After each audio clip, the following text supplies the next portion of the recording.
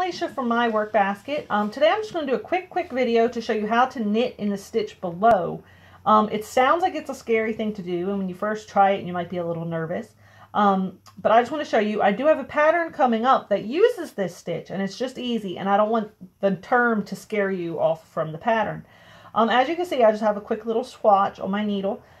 This is the Denise interchangeable set. I love my Denise needles. I also use the crochet hooks, and I just tend to make mine as one circular most of the time instead of using two separate ones. So what you're going to do for this particular pattern is I'm going to knit the first one.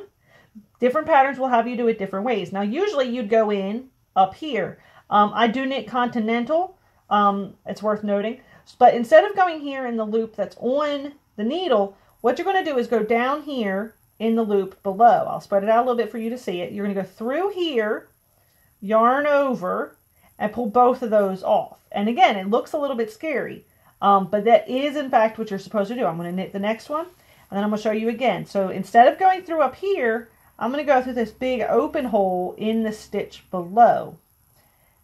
And then in my pattern, you knit the next one. Some patterns you may purl some and knit through. So again, here you go. You can just spread it out. You can see that stitch. You just stick your needle through there and knit right into that stitch below. So it's nothing to be afraid of as long as you're careful to get your needle in the loop. Now you don't want to go over here. You don't want to go over here. You really just want to spread it out and make sure that you get right in between that stitch. And that's how you do knit one in the stitch below. Nothing to be afraid of. And I hope that if you use it for my pattern, you enjoy it.